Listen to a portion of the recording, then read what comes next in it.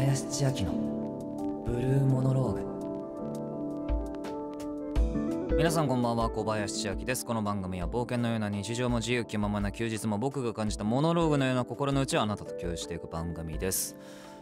この間たまたま連休ができまして、もう前日の夜からさ、お祭り騒ぎでお酒飲みながら、ゲームやって、もうネトフリとか見たりして、だいぶ深夜、一人でもう楽しい夜を過ごしてて、でも普段見ないさキャンプの動画とか見たりなんかして、なんかちょっと最近そうなんですよ。ちょっとアウトドアというか、梶原学徒とね一緒にラジオやってたりして、その学徒のがキャンプいいよとかさ、釣りいいよとかいろんな話聞いたりするから、周りも結構やってる声優多いから、ちょっと誘われたりする中で、これまでは断ってましたけど、だんだんねやっぱちょっと行こうかなみたいな気分になってきて、で連休できたからちょっとキャンプとまでは言わないですけど、ちょっと翌日行っちゃおうかなみたいな感じに思ったりして、ちょっとそわそわとこう動画見たりなんかしてね、過ごしてたんですけど、で連休だし、最初の1日目は昼ぐらいに起きて、ゆっくりと準備して、どっか行こうかなとか思ってて、だいぶ深夜4時とかに寝たんですよ。でそしたら数時間後、朝8時ぐらいにさ、ピンポンってインターホン鳴って、誰だよって、せっかくの連休のこの睡眠一番したい時にって思って、一応こう出たら、水道点検ですっていうので、なんかうちのマンションのなんかそう水道点検のあるんですよ、1年に1回ぐらいで。それがちょうどその日で、そんなバカなことあるかっつって、大体ね朝中の現場だとかだったらもう大体その時間には起きてますから、いやその時に来るならあれだけど、このタイミングでかっつって、でももう起きちゃったから、大丈夫ですっつって、このドア開けて、その水道のその工事の人たち招いてさ、2人組で来てくださったんですけど、それでこの各所、トイレだったり洗面台だったりいろいろこう点検してくれてる中で、あとちょっとで終わるかなみたいな、二度寝とかしようかなとか思ったら、またピンポンって来てさ、なんだろうって思ったら、次火災報知器の点検です。嘘だろって、こんなに重なることあるって思って、で次その火災報知器の点検でやってもビリリリリリみたいなさ、全部その火災報知器なるかどうかのさ、点検だからすごいのよ、音が。もうだから爆音、もう異変の中でもうズンチャカズンチャカ、もう朝からさ。で別にそれはねお仕事ですから、むしろありがたいというか、お疲れ様ですという気持ちなんですけど、なんかその水道の多分この水が飛び散らないようにブルーシートをこう貼っててくれてたんですけど、なんかそこでこのちょっと火災報知器の点検の方が、ちょっと水道のこのシートちょっとここ剥がしていいですかみたいな、これないとちょっとこの上のやつ調べづらいんですけどみたいな感じで言ったら、多分いやちょっとそんなことはできないですみたいな、ここ必要なんでブルーシートみたいなで、いやでもここ後回しにしちゃうとみたいな、ちょっと言い争い始まっちゃって、もう朝からさ連休なのに知らないおじさんたちがさ、うちの中で喧嘩してんのよ。勘弁してっていうので、なんとかみとかさキャンプ台無し。でもね、一旦それもお仕事ですから、ありがとうございますと言って、お疲れ様ですって言って、僕は二度寝して起きたら16時、終わり。キャンプなんて二度とできません。ということで、アウトドアの皆さんもね聞いてるかもしれないですけど、羨ましいです。実況や感想はハッシュタグブルログをつけてポストしてください。それでは小林千晃のブルーモノログ、最後までよろしくお願いします。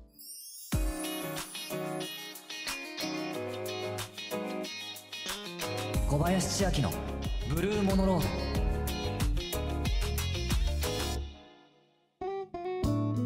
ホワイトデー過ぎましたね、これやってる頃には。ホワイトデーはね、そのタイミング的にもまだこの僕の手元に届いてないのはメールわかるんですけど、バレンタインのメール届いてなくない？来てないっすよね。ゼロ。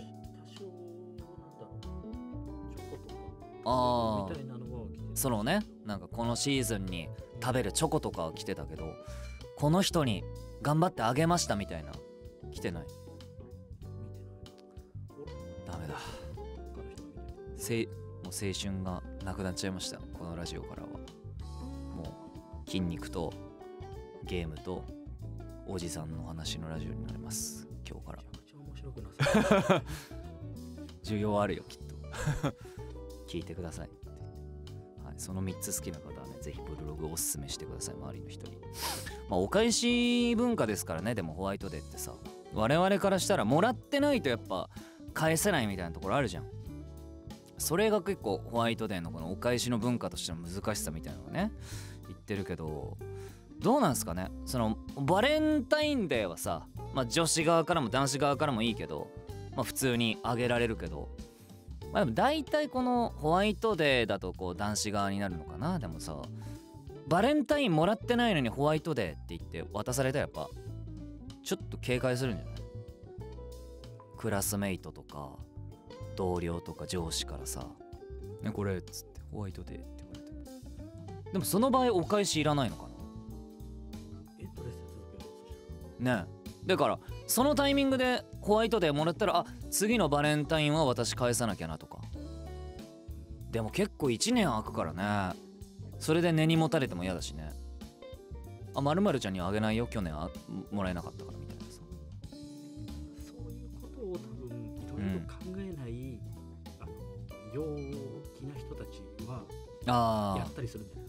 なるほど。そのもらったもらわないとか値段が釣り合わないとかね、そういうの関係ない人たちがウェイっつってあげ合う文化なんだ。ハロウィンとじゃ近くなってますね、大体ね。もらってないけどいつもあったかみたいな。ただただ感謝を伝えるみたいな。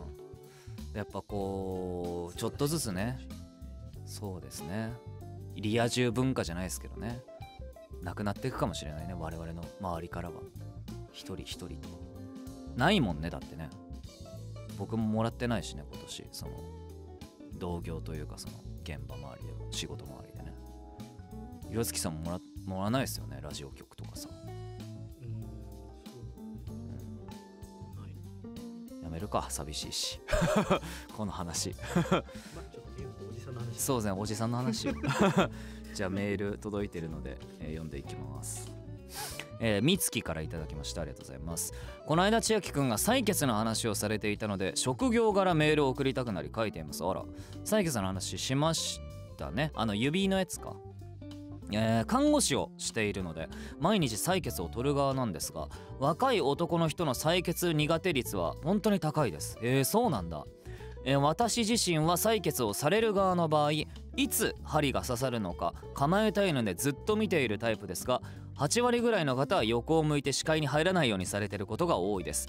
千秋くんも見ないように、しているタイプでしょうか。採血は得意なのでぜひ取らせてほしいです。ありがとうございます。なるほどね。でもそうかもね。直視はしないよね。岩月さんどうします？もし採血しますって言われたらどこ見ます？知らんかもしれない。その虚空を見つめるってことね。その別に看護師さんの顔とか横をわざわざ向くとかではなく、斜め右とかこの目線だけでね、視線だけで動かすってことね。 D どうですか？見る？その注射器を強いわちょっと考えられないですね、それはね。いや僕もそらすね、目は。でも横にそらすとさ、雑魚って思われるじゃん、その看護師さんから。だから僕もだから岩月さんにちょっと近いかも。注射器見てるふりしますね。注射器見てないんだけどちょっとそこら辺見るふりしてます。この人ちゃんと注射器見れるタイプなんだって思われたいし注射器見れるタイプって見られるタイプの方が絶対看護師さんの中でティア高いティア1だから、ゲームの話だから。じゃあもう横なんか向いてる人も。いやそうだよ、ティア3とかティア4だよ。下の方。また雑魚来たよって言われるよ絶対言ってんだから。だから美月のところでは取りません。雑魚になっちゃうから、もうバレてるからはい、では続きまして、エリトからいただきました。ありがとうございます。この間人生初のスマホの機種変に行ってきました。新しいスマホからの初メールです。ありがとうございます。機械音痴な私が初めて持ったスマホ、右も左もわからないけれどとにかく大事に大事に使って6年間現役で頑張ってくれていました。すごいね。去年の1月頃から様子がおかしくなり、すぐに熱々になるスマホを保冷剤で冷やしながらなんとか1年持ってくれましたギリギリの使い方してんな。ガラケーからスマホに移行するときに大失敗したことがトラウマで、データの移行はかなり不安だったんですが、いろいろ準備していたおかげと優しいショップ店員さんのおかげで予想の100倍何事もなくスムーズに行えました。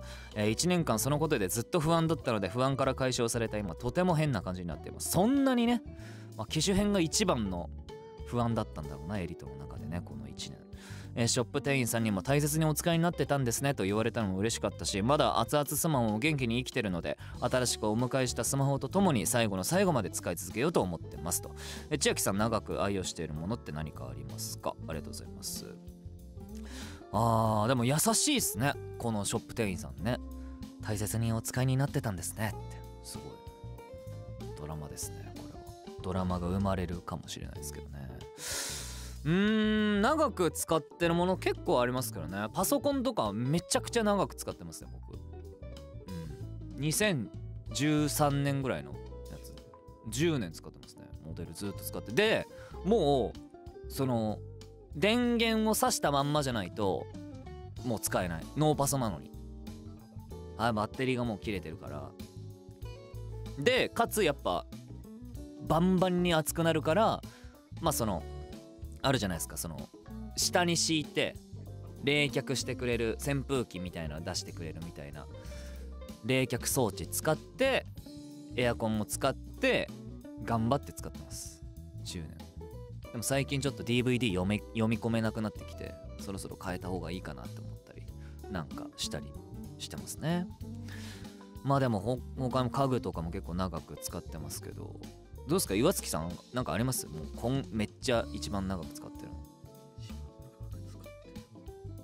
の。メガネとかさ、結構毎日変えたりもするわけじゃないですか。どうですか？でも視力がちょっと変わってきて、そっか。フレーム残しでレンズ変えるとかもあるけど、とはいえ結構変えちゃう。オーディオとかも好きだけどね、岩月さん結構新しいものを買ってる感じはあるけどね。そうでもない？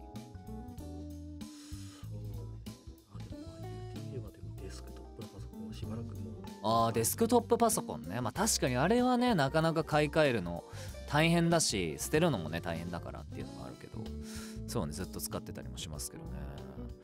そこら辺になるよね。でもね、冷蔵庫とかどうですか？一人暮らし用のさ、電子レンジとか洗濯機とか。電子レンジは長いよ。一緒俺も電子レンジは長い一番長いかも。やっぱね、あれはなんか買い替えるとかそんなないですもんね。電子レンジは電子レンジだもんね。もしかしたらめっちゃ性能いいやつがあったとしてもさ、洗濯機とか冷蔵庫ほどさないもんね。そのなんか差がさ、めっちゃいいやつだとめっちゃ大容量ですぐ乾いてとかさ、ないもんね。電子レンジわかるわ。電子レンジでした。おじさん2人の長く愛用してるのは。はい、ありがとうございます。といったところで今週以上となります。皆さんたくさんのメールありがとうございました。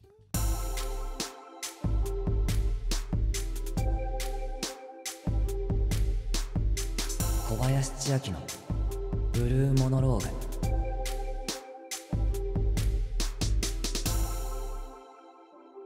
はい、ここからこちらのコーナーをお届けします。ご当地グルメマップ。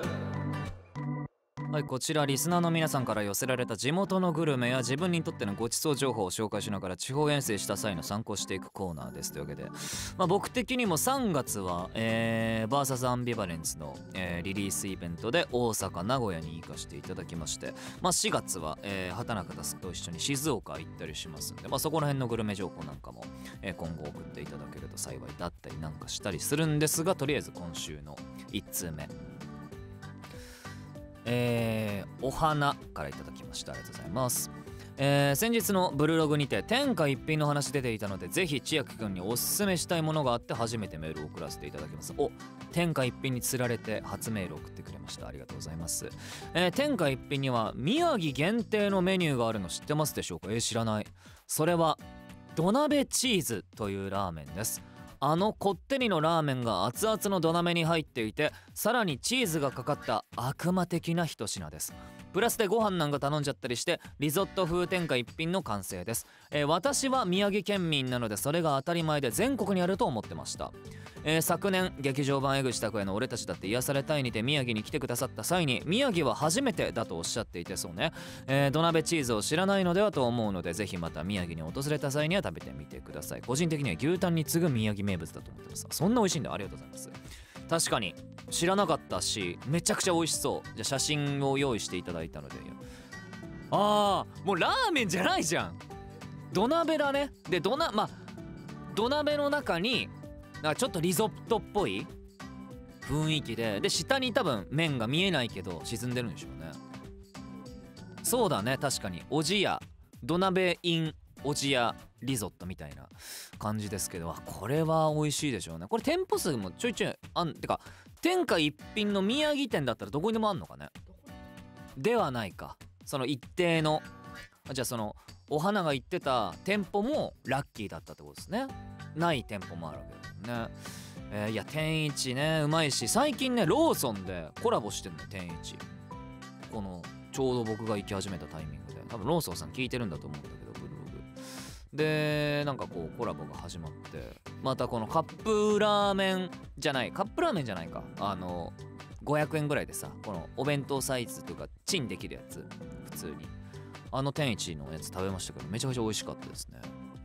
おすすめです。いやでも行きたいっすね、天下一品。もう賢章さんと会うたびにもうラーメンの話しかしてないから、結構ラーメン二郎系今賢章さん来てますね。だってもう最近になったらもう花澤香菜さんに会ってすらラーメン賢章くんと行ったっていう話題になりますからもうなんなのってそう散々もう、でもラーメンそのせいというか、ラーメンの口になってて、だから最近結構僕の中でもラーメンブーム来てるんで、ちょっと宮城行きたいですね。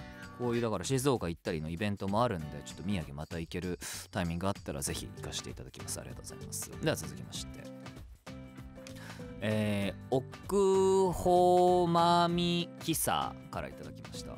どこで切るのかわからないいつも楽しく拝聴させていただいております。早速ですが、名古屋の美味しいもの紹介させてください。来た名古屋、まさにね3月行きますから、私のおすすめの名古屋グルメは名古屋というまんじゅう菓子です。名古屋もしかしたら結構有名なのかもしれませんが、いや知らなかった。最近名古屋という、猫の形をした可愛いものであったり抹茶味などもあり、これがあったかいお茶と合うんです。もし名古屋に訪れた際ぜひ食べてみてください。ありがとうございます。なるほど、このおやつ系ね、スイーツ系ね、でもまんじゅうだから和菓子いいですね。なるほどね。他のやつで言うとちょっと博多通りもん風というか、ちょっと近いかもしれないですね。この皆さんにこう分かりやすく言うと、このちょっと手のひらサイズで分けると、この白あんが入ってるっていうことで、黄身あんって何？そういうことか。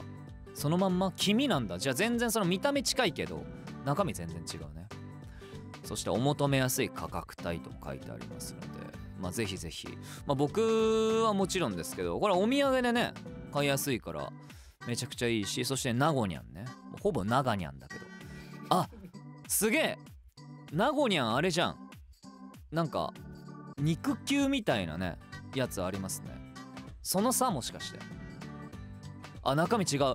すげえ、ホワイトチョコクリームとカステラ生地になってる。全然違うんだ。すげえ、これ企業努力を感じますね。名護にゃんだからちょっと見た目だけその肉球にしました、じゃあ収まらないってことですよ。やっぱちゃんと味も変えてるよって素晴らしいですね。いやこれ名護にゃん食べたい。でもね、この見た目もめっちゃ可愛いからさ、普通にこれで一盛り上がりできますね。これお土産で持ってったら素晴らしい。ありがとうございます。これ今度しかもさ、こう店舗とかだとさ、なかなかこう弾丸で行ったらその日とかもこう大阪行ってもうすぐ名古屋行ってで東京とかだから結構バタバタしてるから、その結構巡ってとかはできないんですけど、これならねもう名古屋駅ですって買えそうですし、いやありがたいですね。ありがとうございます。名古屋覚えておきます。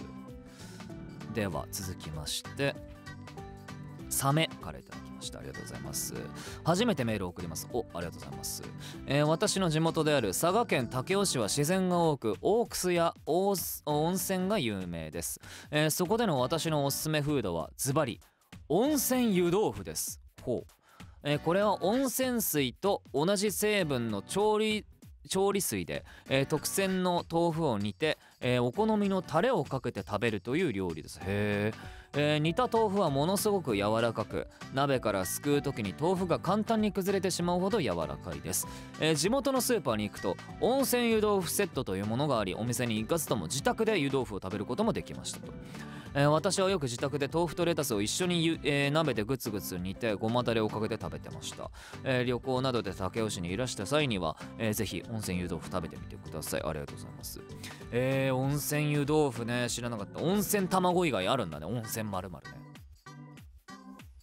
まあパッと見は普通の湯豆腐だけど、でも次の写真になるとめっちゃ柔らかそう。もうグズグズになってる豆腐ですね。温泉水がまたちょっと違うんだろうね、普通のお湯と。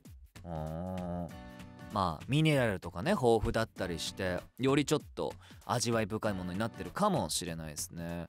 でもやっぱ湯豆腐ってさ、結構子供の頃だとまあ味もねそんなに分かりやすいハンバーガーとかと違ってさ、分かりやすい美味しさじゃないからそんなに好き好んで食べるってことしないけど、大人になったらめっちゃうまいっすよね、湯豆腐ってね。なんだろうねあんなうまいもんないもんね。俺が今まで食べてた豆腐って何だったんだろうってぐらいね、美味しいとこの湯豆腐ってうまいもんね、結構。いやー素晴らしいですね。なんかこういうなんか地元グルメじゃないですけど食べてみたいですね。温泉湯豆腐か、いいですね。名前的にも覚えやすくて、ちょっとぜひ宮城じゃない佐賀行った際には行かせていただきたいと思います。湯豆腐美味しくなったのはおじさんの証拠だって。おじさんだ。じゃあサメもじゃあもうおじさん。これ最後の方にいつも勉強の合間に聞いてますって書いてあるけど、まあおじさんも勉強するもんな。トイックとかさ海外赴任するからサメ、そっか、資格の勉強ね、簿記とかのねやってるかもしんないからね。確かにありがとうございます。みんなねおじさんで支え合ってね湯豆腐つついていきましょう。はい、というわけで以上ご当地グルメマップでした。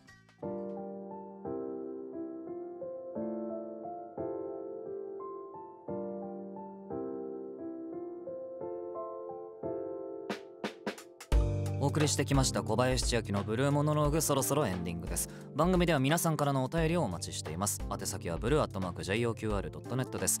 僕へのメッセージや質問、番組の感想のほか各コーナーへの投稿、そしてマンスリーテーマでは卒業したいことにまつわる話を募集しています。番組のホームページでも紹介していますのでぜひチェックしてください。YouTube の文化放送 A&G チャンネルではアーカイブを配信しています。放送後の翌週月曜日の19時に配信されますので何度でも楽しんじゃってください。その他の詳細は番組の公式 X でもお知らせしていますのでぜひフォローと合わせてチェックお願いします。番組ハッシュタグはカタカナでブルログです。また番組オリジナルグッズが文化放送 A&G ショップで通販受付中ですのでこちらもよろしくお願いします。では最後に僕からのお知らせを。早々のフリーレン、メタリックルージュ、チェリーマホ、マッシュル、ラグナクリムゾン、転換シフト、アニメーション、そろそろ最終話近いというわけでよろしくお願いします。そしてアニメジャパンでは、マッシュル、ラグナクリムゾン、早々のフリーレン18トリップステージが予定されていますのでこちらもよろしくお願いします。そして4月13日には畑中佑くんと、セカンドラインプレゼンツで、静岡のイベント、行かせていただきますのでこちらまだチケット情報ありましたらどしどしご参加いただけたら幸いです。というわけで今回お送りしてきましたがまだちょっと時間余ってるということでじゃあ1通読んでいきますね。家宝からいただいたメール、このメールが読まれる頃には終わってますが3月1日に私は高校を卒業します。ちょうどね卒業シーズンということもあって卒業メールですね。この春から大学生になり某大阪にあるユニバやろ、ユニバにあるアトラクションクルーになるという自分の夢を叶えるために道を進みますと。頑張ってください。ここで質問です。もし千秋くんが乗るとしたらどのアトラクションが一番お好きですか？いつの日か千秋くんが乗ってくれることを信じてそのアトラクションのクルーになりたいです。僕はフライングダイナソーが一番好きですね。やっぱめっちゃ楽しかったですね。いいよねフライングダイナソー。乗ったことあります？行ったことない。これは問題ですよ。おじさんおじさんでも行くだろうユニバはじゃあもう一通読みますね。マミーからいただきました。ありがとうございます。以前白米 with マヨソースを試してみたいとメールしたものです。遅くなりましたが経過報告を送らせていただきます。もう仕事だね。ありがとうございます。助かります。結論から言うと私はダメでした。2回ほど口に運びましたがそれ以上は箸が進みませんでした。該当リスナーさんすみません。しかしめげずにこれからもいろんな食チャレンジしていきたいので、これからもグルメコーナーやルールコーナー楽しみにしています。もうチャレンジングだね。なんかこのコーナーをそういう糧にしてくれてるのは助かりますね。ありがたいです。ありがとうございます。そっか、白米 with マヨソースダメだったか。まあな、お好み焼きはね同じ炭水化物だけどいけるけど白米だとちょっと違ったということで、もしかしたらそのお米の温かさとかさ、冷たいと逆にいいとか玄米だといいとか、ちょっと無限の可能性はありますけど、ちょっとマミーはダメだったということで、他の方もぜひこれ以外にもね今日紹介したやつとかも食べたよとか試したよっていうのがあったら、気軽に送っていただけたらなと思います。ありがとうございます。というわけで、最後はですね今夜の挨拶でお別れです。ラジオネーム捻挫ライシスからいただきました。それではまた来週お会いしましょう。小林千晃でした。スピード変わらないのにエレベーターで閉じるボタン何回も連打するのはやめられないんだ。